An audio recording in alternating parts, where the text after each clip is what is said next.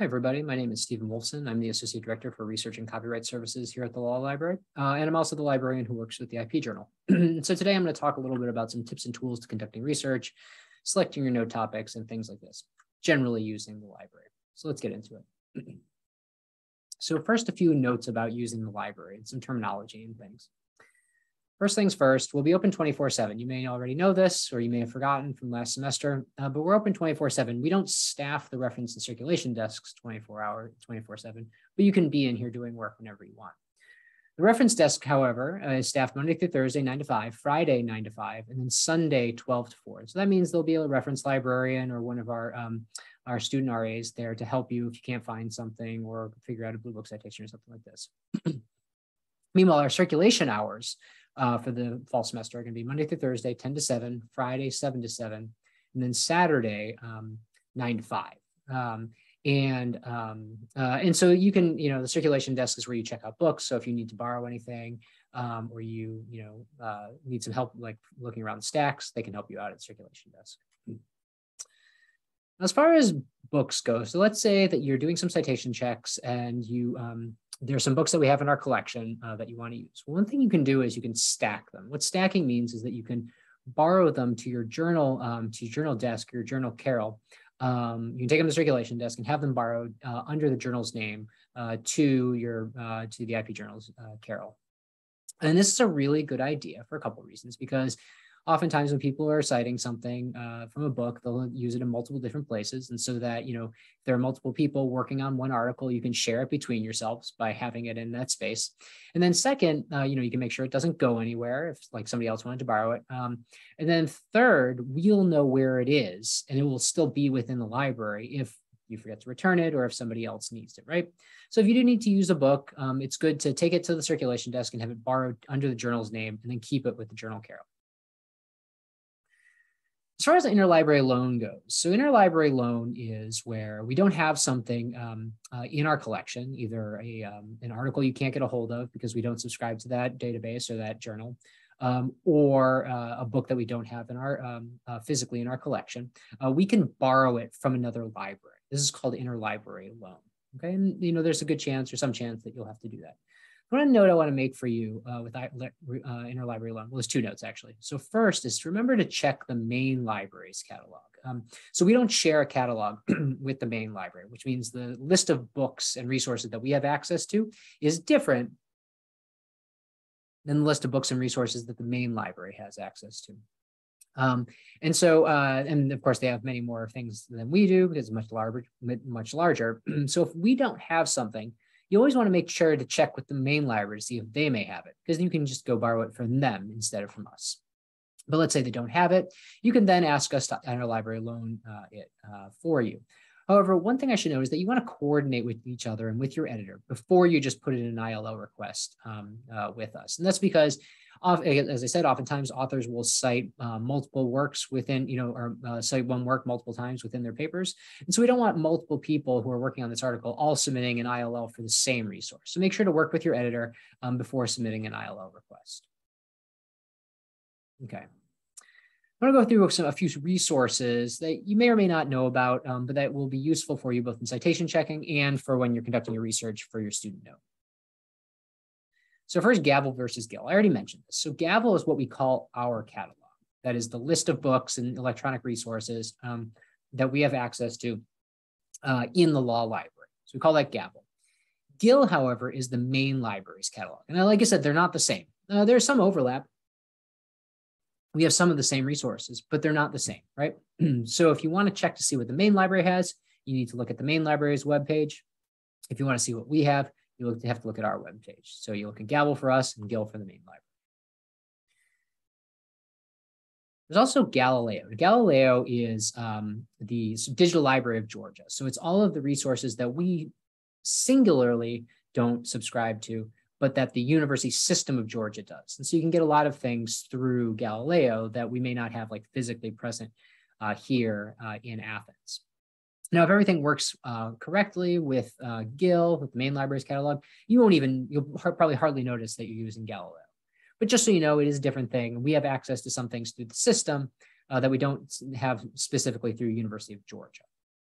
Second, I want to point out Bloomberg law, and this is specific. I want to point out specifically because for you in IP, because Bloomberg has some really interesting and good resources specific to IP. So first, there's the IP Law Practice Center. It's really, really good for trademark. It's also quite good for patents and copyrights. It's just especially good for trademark. And then these practice centers that have a list of resources and other materials available for you that are just specific to that area of the law. So you go to the trademark one, and there's less stuff for trademark law. Again, it's really useful if you're out in practice, but also for when you're conducting your student note or if you're trying to find something. The other thing I want to point out is USPQ. So USPQ is United States Patent Quarterly. It's a reporter that just publishes intellectual property cases. And especially, people who've been doing work in intellectual property for a long time, you'll see them cite sometimes the USPQ site because it had its own organizational scheme and cases would come out there earlier. And so USPQ comes up sometimes. However, you might not recognize this. USPQ itself, though, is on Bloomberg law. So if somebody references like a head note in USPQ or a USPQ citation, you can pull those things through Bloomberg law. Finally, and the most important thing I want to mention is dockets. So a lot of times people will come to me and say, hey, I'm trying to get a hold of some materials, some like orders or some filings from a case, particularly like district court cases. So I need to get access to PACER. So PACER is is what the federal government makes available for sort of everything that's filed in a federal case, in either district court or the Court of Appeals. And so I need to get a hold of PACER. And I say almost invariably, I'll say, you don't really need PACER. You can use Bloomberg Law because our subscription will allow you to get a hold of the same stuff that's available in PACER. But the big difference to you is that PACER costs money. So it's some amount of cents per page, like 3 cents per page or something like this. Whereas Bloomberg can get that stuff for you free to you. So you'll see a pop-up when you request something through Bloomberg dockets. And it'll say, oh, this is going to cost some money for us to go and get. But because of our subscription, you won't pay anything. And there are some limitations, but you're unlikely to run into those limitations. So if you're looking for district court cases, filings and cases, you can't find them anywhere else, you need to get a hold of the docket, go to Bloomberg Law. Don't deal with PACER. I mean, you can try to use PACER, but it's just, you're not getting yourself any better than what Bloomberg Law has. And I want to mention Legislative Insight and ProQuest Congressional. ProQuest Congressional in particular, although there's some like overlap in these resources. So this is particularly good if you're looking for like legislative history materials, congressional reports, CRS reports, things like this. Maybe somebody cites to, some legislative history materials for an older bill, from the 40s or 50s or something like that. And you just don't know where to find it. You can get those things through ProQuest Congressional or Legislative Insight. These are tools that are specific for legislative history documents and research. And it's also great for if you're conducting your student note and you need to look up the legislative history for whatever piece of legislation you're looking at. You can find sort of every piece of legislative history that is attached to a bill through Legislative Insight and ProQuest Congressional. They're amazing tools. They're super powerful. And again, if you're looking for legislative history materials, it's kind of the best place to look. And then I want to mention WorldCat. So WorldCat it is a catalog of catalogs. So libraries like our own, like essentially every library in the country, they have their own catalogs, right? And they report to OCLC, the organization that puts together WorldCat, and says, this is what we have in our collection. And then WorldCat allows you to search across those. So let's say you need to find something through ILL or something we don't have. You can look it up on WorldCat and see what libraries local to us do have it. If only one library has it, and that library is in Germany or something, it's possible the title is different or something funny is going on, or it means that it might be that we have a hard time getting a hold of it in ILL. But if you do look up something in WorldCat and it turns out that Emory has it and other local libraries, it's just that we don't, it indicates that A, you're looking at the right thing, and that B, we should be able to get it through ILL. Okay, I want to shift gears here and talk about the Blue Book for a minute because a lot of what you'll be doing on Journal is citation checking and trying to figure out whether people have cited something properly on Blue Book. And a couple notes about that. So first things first is that the inside cover and the index are great places for you to quick reference to find what you're looking for.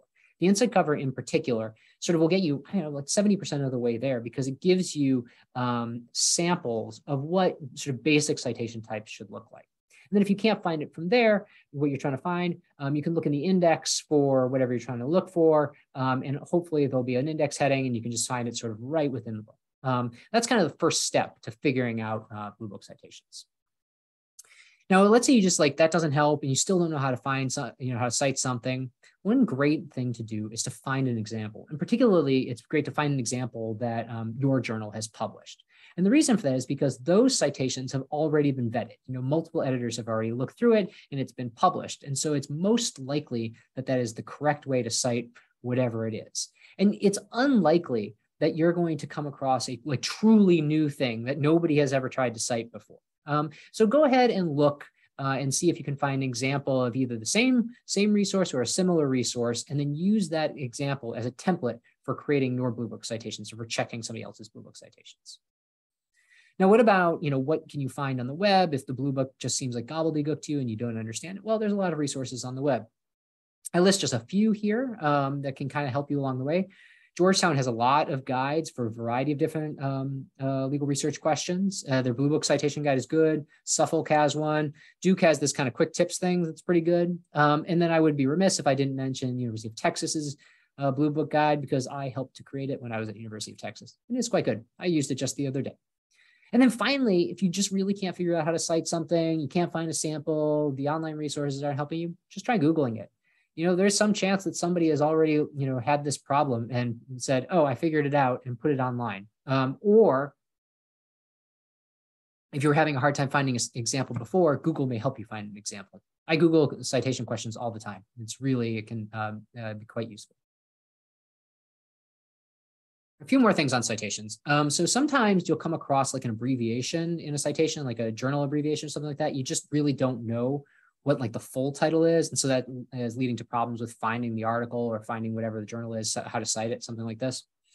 Well, there is a tool that can help you understand these abbreviations. It's called the Cardiff Index to Legal Abbreviations. Basically, you type the abbreviation in there and it'll give you back what the full title is. Additionally, sometimes people will cite things that aren't in Blue Book. They'll cite to APA, AMA, or Chicago style. Those are quite different. And they can be sort of hard to read if you're unfamiliar with them. Well, Purdue has this great online writing lab, the Purdue OWL, that just kind of walks you through all types of different citation types. And so it can help you figure out what these citations are, or if you do have to write for some reason, write a citation in one of those other formats, that can get you a lot of the way there. And then finally, one more thing about citations, that remember that the point of citing something is to tell a reader where they can go find it, right? It's because in the law, we make a lot of assertions, but we don't usually make assertions that have no support. We want to back up everything we say to say, look, somebody has already figured this out. I'm just relying on their work, right? And so the reason why we cite something is so that a reader can say, I want to make sure that what you've said is accurate. And so I will go and pull that thing and see if it's actually true, right? And so the point here is that when you're doing Blue Booking, when you're creating your own Blue Book citations for your note, or whether you're checking somebody else's citations, is that if the citation doesn't indicate where somebody can go find something, it's probably wrong. Now, I know you're sort of new to this, and it might, you might think that none of these things are, written in a way that anybody could figure out where the citation goes to. But really, once you get used to it, it should be at least a little bit intuitive, at least insofar as you should be able to tell when something's wrong. And if it looks wrong, if it's not telling you where to go find something, it almost certainly is wrong. So keep that in mind when you're doing your cite checks or writing your own citations. Okay, we're shifting gears again. We're going to talk about picking note topics. So people come to me often to talk about how to pick note topics. And the thing that I always say to everybody is try to write about something that interests you. So you're going to have to spend a lot of time with this project throughout the semester, even, throughout the year, possibly even longer if you have to, do some edits to it, or like some legislation happens that affects your note, like happened to my note. And you don't really want to be like suffering through something that doesn't interest you, right? So try to think about what you like and what you would like to write on. And then we can try to figure out how you can have an intellectual property hook to that. Now, sometimes we can't do that, but really think about, like, again, what you would like to write on, what interests you. And it's going to make your note better. It's going to make your life happier. Now, second, how do you pick a note topic? Where do you find possible topics or note or figure out if there is an intellectual property hook to what you want to talk about? What you really want to do is look at current awareness resources and or circuit splits. If you don't have like any ideas or you're looking for some inspiration. So current awareness resources are not a thing that gets talked about a lot in law school, but it's particularly in your first year. We talk about a little bit in first year legal research. But these are resources that help you understand like what's going on in the law currently. In law school, you read a lot of cases that have been around for 30, 100, 200 years, right? And well-established law, but the law is changing all the time. Every time a new case comes out, it potentially changes how we understand the law, right? And so there are resources that kind of tell you what's going on like the ground level of the law. And this, as it turns out, is a great place to write a note on, right? Because like, oh, there's this development in the law. That means it's new. That means it's interesting, possibly. And so you can write on that. Circuit splits, on the other hand, is a resource that tells you where two different circuit courts, two different circuits understand an area of the law differently. They apply the law differently across circuits, right? And the reason why this is a great place for a student note is because these are cases that oftentimes wind up in the Supreme Court, right? There's a controversy. There's a divide in how we apply the law in the country. And so Supreme Court should come in or might come in and resolve that. And there's a resource that collects and reports on these circuit splits. It's called Circuit Splits. It's on Bloomberg Law. And it's a really good place to look for new note topics. And then with all of this, you can come talk to me and try to figure something out. It's best if when you come talk to me, you give me some ideas ahead of time of what you're interested in. If you've done any prior research on this, you can send some of that to me so I can get prepared to talk to you. Or if you come in and I can sort of shotgun throw topics at you for a while until something sticks, that's okay too. It's a little bit harder and it's not as efficient, but we can try to figure something out. So if you really can't figure anything out, please make an appointment with me and we can talk about it. I already mentioned current awareness resources. I want to mention some specific current awareness resources to intellectual property that may help you find a topic or conduct a research. So first is Law 360. I use Law 360 all of the time. Law 360 is available to you through your Lexis accounts, and it's a legal news resource. There's a specific section on intellectual property law. It just, again, talks about like what cases are going on in IP law. It's a great place to find out again, to find no topics and to find out like how the law is developing in copyright, trademarks, patents, and trade secrets. Patent Leo is a great blog about patent law. Like patent lawyers regularly read Patent Leo because it's so good and so well written, and it has a great understanding of patent law. Copy Hype is a copyright blog, and it's notable because it is. So a lot of blogs out there on copyright are sort of fair use maximalists, let's call them. The people who really believe that in a greater application of fair use and sort of a weaker copyright law. Well, Copy Hype takes the opposite stance. It believes in stronger authors' rights, stronger copyright. And I point this out again because so much of what's written online takes the other approach. This one takes a good, well-reasoned, well-cited approach to the opposite side. There's a trademark and copyright law blog. This is mostly for trademark, even though it's called the Trademark and Copyright Law blog. It's a good blog, talks about what's going on in trademark law. Similarly, Likelihood of Confusion is mostly about trademark law. And then I already mentioned Circuit Splits, and it's available on Bloomberg Law. All right, a couple additional tips. This is about both site checking and doing your own research. So first is that Google Scholar is a great place for finding articles, and finding articles are in PDF. Why is it important to find them in PDF? Well, you need that for your citation because Blue Book wants you to make sure that you are you have the accurately paginated item both for when you are conducting your creating your citations and when you're site checking things. Google Scholar is great, particularly if you're on campus, because what it does is it will query what resources we have access to, and it will take you right there. So if we have access to something through Hein Online, Google Scholar will say, oh, they've got it on Hein Online. So when you click on that link, it'll take you right to Hein Online and give you that PDF. Congress.gov and govinfo.gov are great for finding government docs. So I already mentioned like ProQuest, Legislative Insight, and Congressional. Well, like modern congressional documents are pretty much all on govinfo.gov and congress.gov. So maybe anything since 2000 or certainly anything since 2010, you can get these two resources in PDF form, oftentimes in authenticated form. And Blue Book says that if you have an authenticated document, that is as good as print. That is as good as print. Google Advanced Search is another great way of finding, again, government docs, legislative history documents. You can manipulate Google in ways like you can focus on certain file types or certain websites, certain domain names to target your research better than just a flat Google search. Google is great, but it's even more great when you know how to use it like a power user. And Google Advanced Search is the first step to using it like a Google power user. You also want to think about, like when you're conducting your own research, searching by subject area within catalogs. So library catalogs have a lot of additional information that a lot of people don't really pay attention to. One of those is that, let's say you find a book that is on point for you. It has a list of subject areas that are contained within that book. And the catalog will allow you to click on those subject areas. And what that will do is will take you to other books that are also on that subject area in our catalog, in our library, right?